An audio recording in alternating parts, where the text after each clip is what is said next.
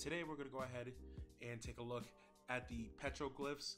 It's a system of volcanoes here in Albuquerque, and I find them to be fascinating.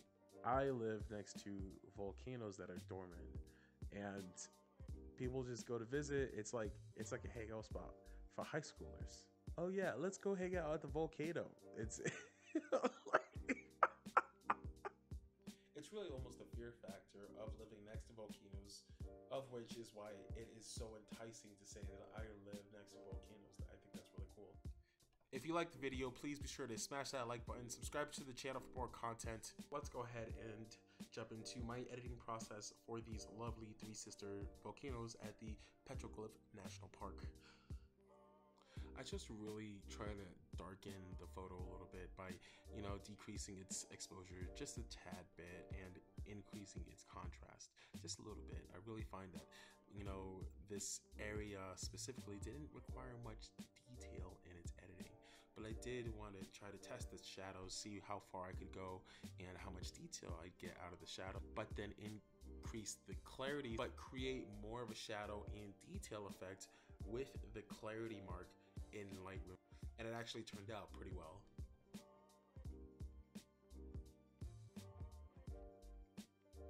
At this point, I'm just gonna go ahead and slap just every picture with a little bit of black and white, just to kind of create that contrast and that deep, ominous, mooding tone that I love.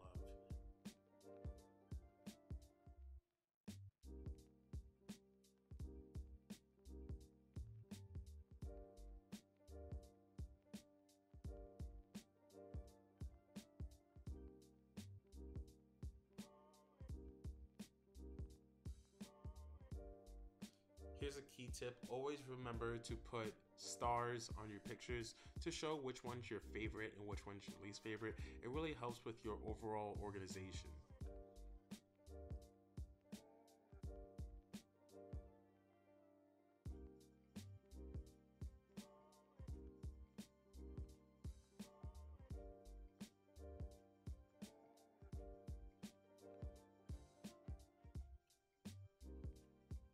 And just like with the planes before in the top of the volcano, here we are in a different section of that same volcano.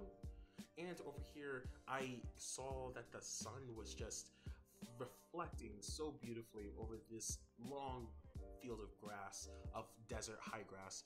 I actually don't know the correct term for this grass, so if anybody knows, please put it in the comment section below. But it was so beautiful that I had to capture it. And editing over here in Lightroom, I really wanted to make it super contrasty, super dark on the outside, and really show that light coming in as if it was coming in from the heavens. But the sun was super bright, being that it's the sun, right? So in this case, I went ahead and just dialed the sun down a little bit, just enough to be able to not have it be so overbearing, and kind of level everything out. Super dark, super gloomy, shiny where it needs to be, where you can see that direct ray of sun hitting that field of grass in front of us as the viewer.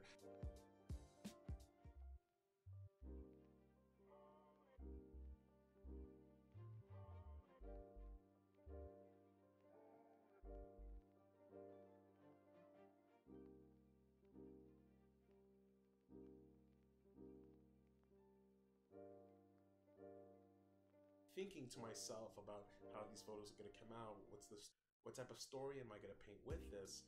And it was really interesting because as I'm coming down the road, I was looking ahead of me and there was just this one road. And if you look out in the distance, there's really nothing else besides that building. And it was just this one divergent path, which was leading me in a sense to that building. Like it was giving me a bigger path than what was already in front of me. Like this one path leads to a vast array of opportunity, and it was kind of inspiring. I really took a lot from visiting the Petroglyph National Park. And then over here, this is where I'm really trying to do my final touch-ups. So any type of black and white photo that I already have down here, I want to really enhance that contrast. The photo with the sun shining down on the field of grass, of which you see in the center right now, that one is kind of like the overarching story. That's the main bread and butter right there. there, and I kind of just built every other photo around it. It's just so I can have one collective storyline to work with. If you happen to catch the rock that is right next to the little fern of grass right there, I actually didn't put that one as a black and white. I kept it as a color because I wanted to take a picture of the plainness of the rock and contrasted between that and the greenness of the earth. It's very interesting to see this symbiotic relationship.